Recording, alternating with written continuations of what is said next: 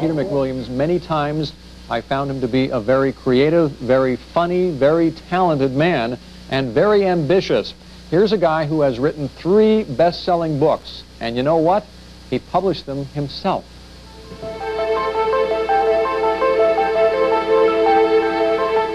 High atop the hills of Laurel Canyon overlooking Los Angeles, you'll find the home of Peter McWilliams, and you'll find the office of McWilliams' company, Prelude Press. McWilliams is a self-made self-publisher, a writer who publishes and promotes his own books.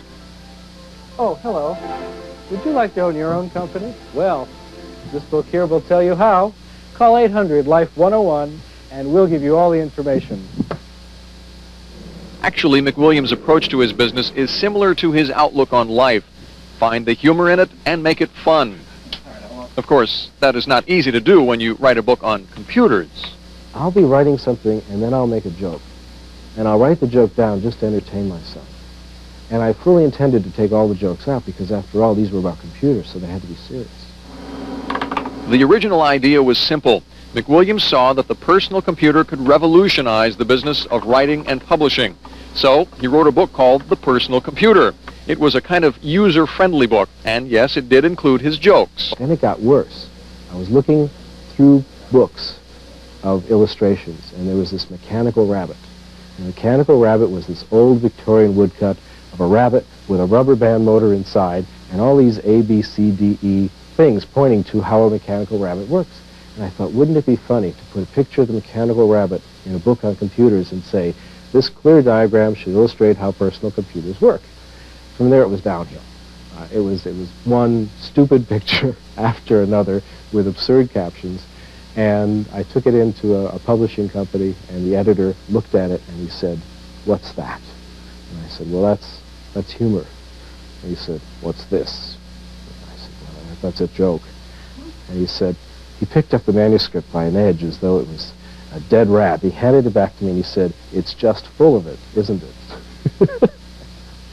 Undaunted, McWilliams listened to his own advice and published the book himself. He then went on to write 2 more books, handling everything from editing to distribution.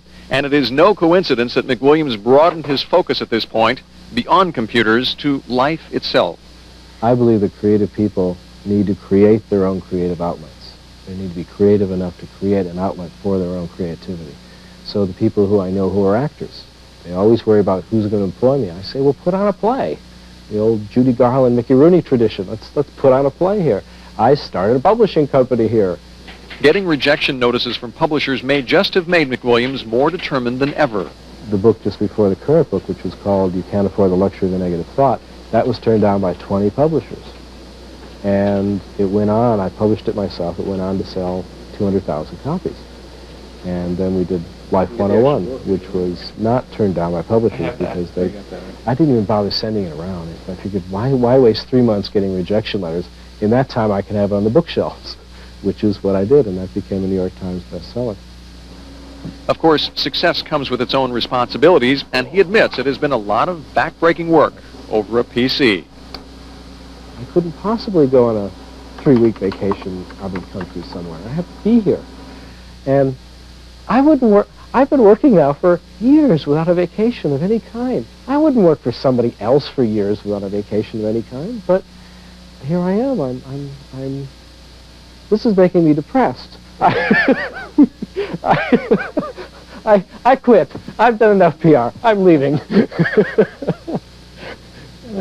Don't worry, he's not going anywhere, folks. Believe me, he's not going anywhere.